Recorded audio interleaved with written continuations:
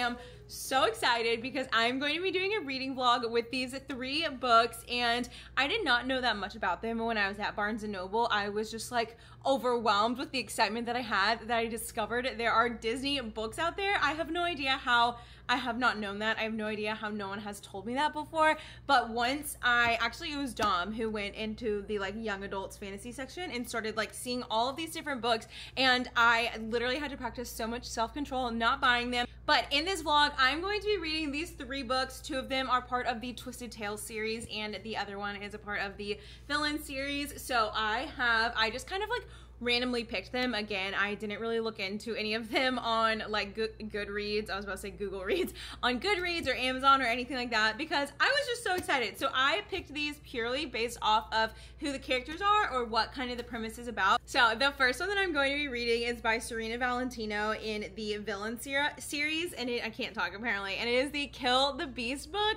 I'm so excited. It just sounds so fun, and y'all look at the cover.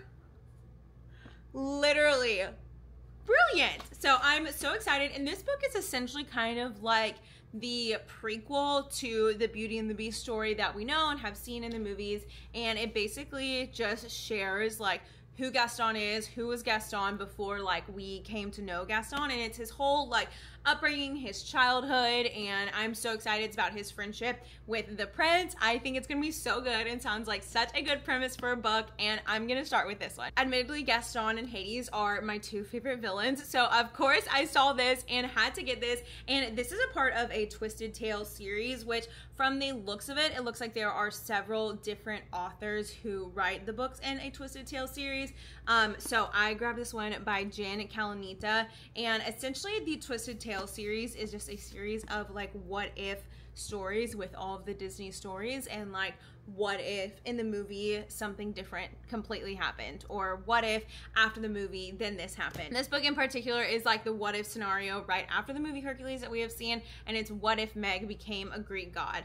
So it follows her going on a quest that Hera sends her out on. She's got 10 days to complete the quest, and if she completes it then she can be with Hercules and stay a god, and if not then she is back to Earth as a mortal. And then the last one is also in a Twisted Tales series. It's by Farrah Rochon. I'm not sure if I'm saying her name correctly, but I feel like I recognize both these authors' names, and so I'm gonna have to look up and see if they've written other books that I'm familiar with. But this is Fate Be Changed. I don't know if I already said the title, and it follows Merida, which, hello, obviously I love Merida because she's got the red curly hair just like me. So this is another like what if story, but instead of it being after the movie or even like the prequel like Gaston's is, this is what if the witch gave Merida a different spell. And so now instead of the movie panning out the way we saw it, it's kind of more closer to the beginning, how we know she went and got like the spell from the witch for her mom, but what if Merida took that spell? So I feel like that is super interesting and intriguing too, and I'm genuinely, y'all, like you should have seen me at the bookstore. I was freaking out, and there are so many Disney books. Like this series alone, the Villain series, which I think Serena Valentino is the only author of this series, there were so many books. So once I finish these, if I like them, I'm definitely gonna have to go back and get more. And yeah, let me know if y'all have read any of these, if you have tried out any of these series, or if you've read any other Disney books, because I am truly just so excited. And I'm just so excited to be bringing y'all along for this vlog too, because I feel like it's gonna be so fun just to read these and go on this little Disney book journey together.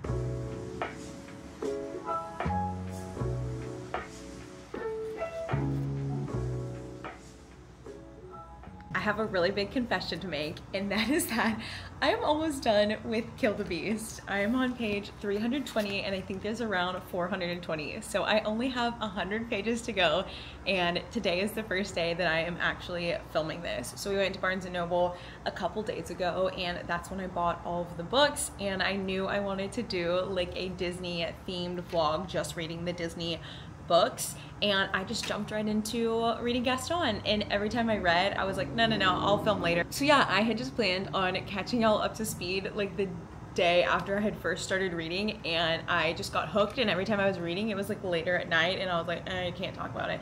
And now here we are, only 100 pages away from finishing it. I haven't filmed anything about this book. This is the first one, obviously, since it's like the first in the clip.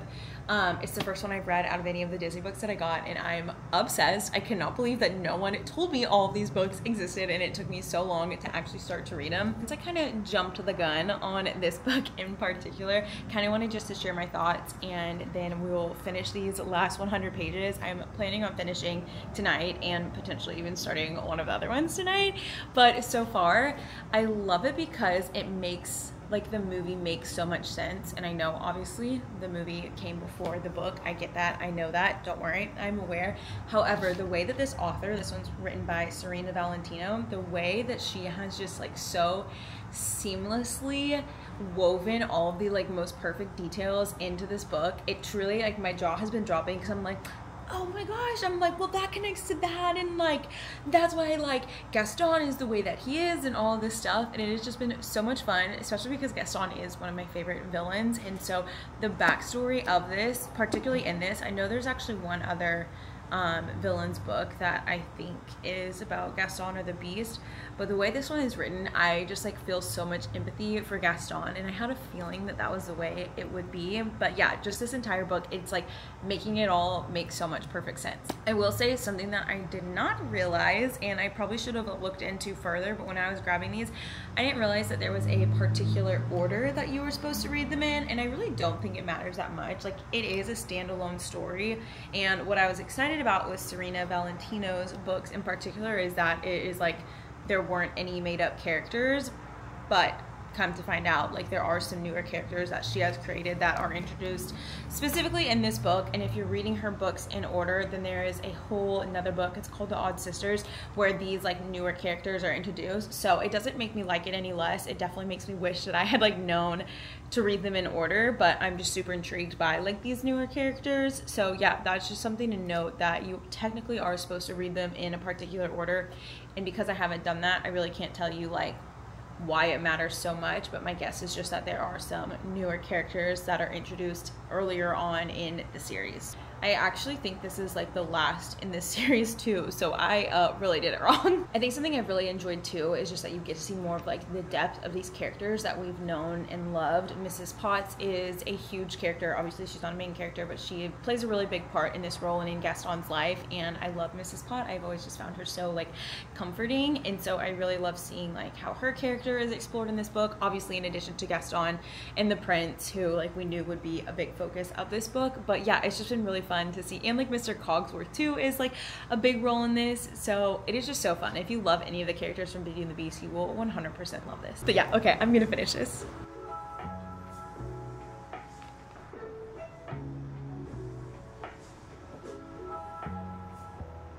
I don't know if the term is the same for books as it is for like TV shows and movies, but I literally just started this chapter and they've like broken the fourth wall. They technically did that right at the beginning too. But yeah, very interesting, and I feel like personally attacked because they are talking about if you didn't read the books in order. I'm like, that's me. That's me. I did that. I'm so sorry. I messed up. Like, I feel like convicted right now.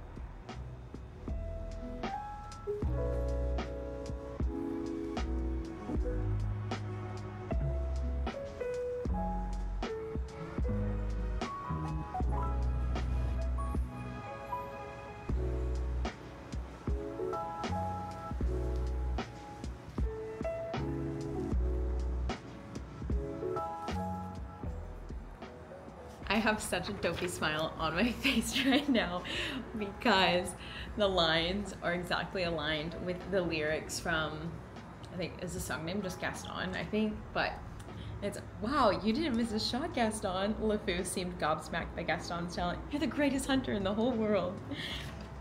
I know, said Gaston. Huh, no beast alive stands a chance against you, and no girl for that matter. It's true, LeFou, and I've got my sights set on that one. And you know how the rest of the song goes. I literally am just like smiling like this. I love it so much. I just like sang the entire song in my head so I could get to the title. The title is definitely not Gaston, though that is a song, I think a little bit later. I'm pretty sure the title of the song is just Belle.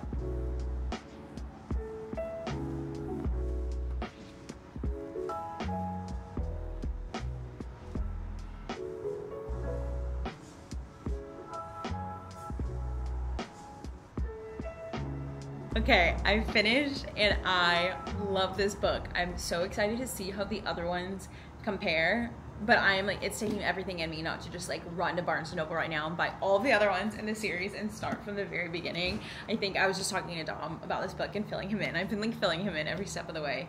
We were saying it's really cool that like it's a separate story from the movie, but it only supplements the movie. Like it makes the movie that much better. And again, I know like they were written and like done at completely different times, but I feel like it's just so cool to see like the backstory of this villain that we all like know and like love / hate, and it was just like absolutely perfect.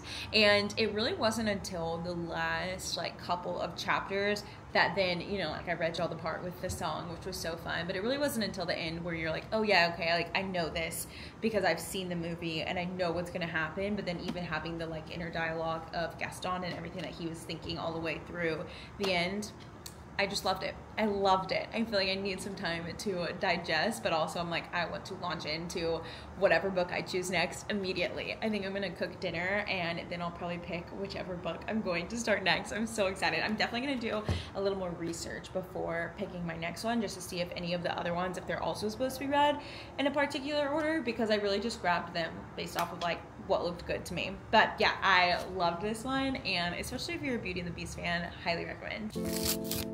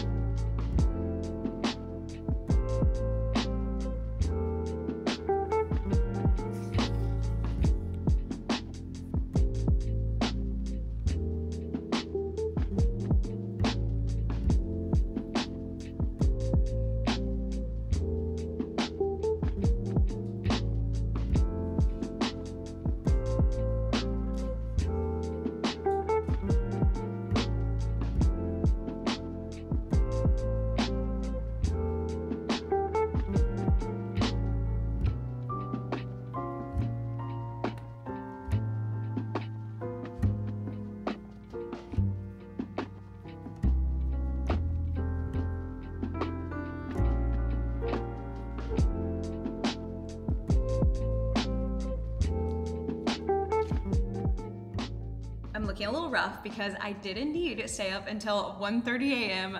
finishing this book. Oh my god. I will say, I would never stay up that late, even probably to like binge read a book that I was loving, but Dawn was staying up that late to finish up some work, and so I was like, well, might as well just keep reading. I'm also, you know, repping Disney and Hercules today, and with this hat too, but y'all, oh my gosh, I did not realize when I grabbed this one, Jen Calonita, who's the author of this, I did not realize that she was also the author of one of my favorite series when I was a teenager, so that also might be a reason why I love this. But if you read the Secrets of My Hollywood Life series, which there were like probably 4 or 5 books at least in that series. Absolutely loved them. I've been looking up like all the different authors before reading them and saw all those covers, and I was like, I feel like a memory was just unlocked, but that is besides the point. The premise of this book is just too good. It is another like what if scenario, and the scenario of this is, what if Meg had to become a Greek god, and in order to stay with Hercules, Hera sends her out on a quest. She has 10 days to complete it. If she completes it, then she is able to become a god and stay with Hercules, and if not, then she obviously will still be mortal, so she will have to go back to Earth. Hercules will stay up in Mount Olympus as a god, and the only way they can stay together is if she completes the quest. And y'all, I cried. You saw it in the clips last night. It was so good and just like unexpectedly sentimental and emotional. I just like was not prepared for all the things that happened in this book, and I feel like the character development, Hades is, I know I just said that Gaston is one of my favorite villains, but really Hades is like my favorite villain. I love him, and so I feel like it's just so fun. Same thing with like the Gaston book, just like hearing everything in like Meg and Hades' voices. I will say for this one, it is definitely way more focused on Meg than it is on Hercules. He's in it a little bit here and there, and obviously the whole point is that she wants to be with Hercules. But yeah, it's way more focused on Meg and some other characters that are introduced, but it was truly phenomenal. Essentially, it's just a continuation on from the movie and like, oh, well, what if this happened right after? And I really enjoyed that. I really enjoyed the like what if perspective on this story. Anytime there's like specific scenes or like dialogue from the movie or the songs, I personally really love it. I am sure some people might see that as cheesy, but I am like, I'm here for it. I'm not like, I have no issues with any cheesiness, especially when it comes to Disney. So I love this one. It is taking everything in me not to run to Barnes & Noble or to the bookstore and get every other like Jen Calonita book. I feel like I have just like, a part of me has been missing, and I feel like this completes some of it. I think overall, I'm definitely more of like a Hercules girl more than a Beauty and the Beast girl. Definitely think I favored this one more, and I can't even really like pinpoint why. Maybe after I've read all of them, I'll be able to compare a little bit more, since I've only read 2 of these so far. There's really not too much to like compare, but yeah, I like genuinely just loved this one so much. I've got a handful of meetings today. My next one starts in about 10 minutes, and I just need to get a lot of work done, but I am hoping to end all of my work early so that I can get started on this next one, Fate Be Changed, all about Merida. I'm so excited. I love Merida. Dom and I were talking about it on our walk this morning, and I was like, I feel like I used to really love her because obviously we both have like the red curly hair, but I like wasn't crazy about the movie when it came out. And then we just rewatched it last year, I think, on our first trip to Disney. We watched Brave, and I was like, how did I forget this movie is so good? Like, it is so good. I feel like it is so underrated. I don't think Merida gets the love that she deserves. And this is another one of the what if like scenarios. I really like it, but instead of it being like the Hercules one was kind of like, what if this is like what kept happening after the movie, this is more like, what if the entire plot was different? Like, what if Merida didn't give what the witch gave her to her mom and she ended up taking it herself? So that's the premise of this one. So I feel like it'll be obviously completely different from the movie, because it's essentially like, well, what if this had happened instead? And then we'll see it pan out. It's about 100 pages longer than either of the other 2. We'll find out. Like I said, I have a couple meetings, but I'm definitely planning on starting this today, so I'll keep y'all updated.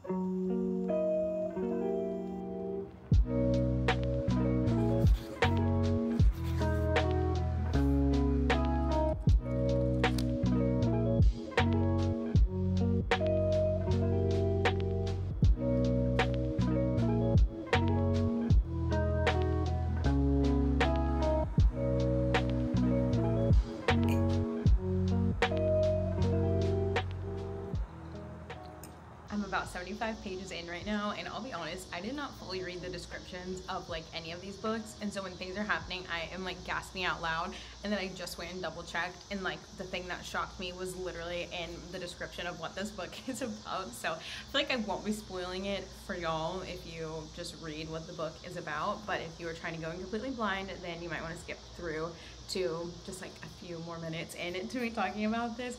But I just passed, or probably like 20 pages ago, I passed the part where Merida has already like eaten the cake. She's gone to the witch, and she wakes up, and a young Eleanor, her mom, is like standing in front of her holding like a knife or a sword in front of her face. I literally gasped because I was not expecting that, and so now it's really fun.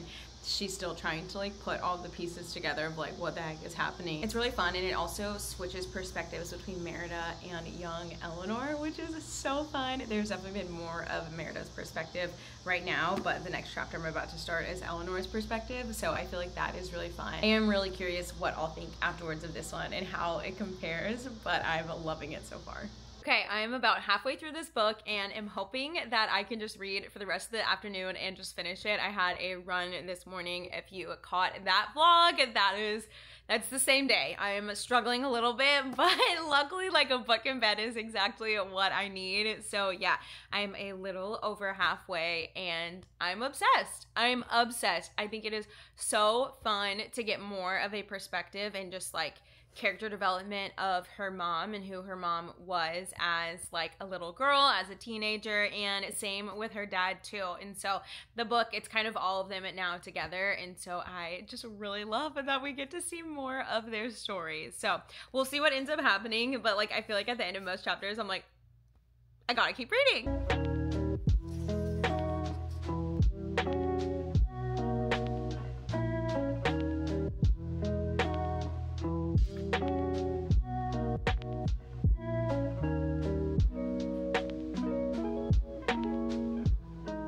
I just finished and I loved this one too. Surprise, surprise.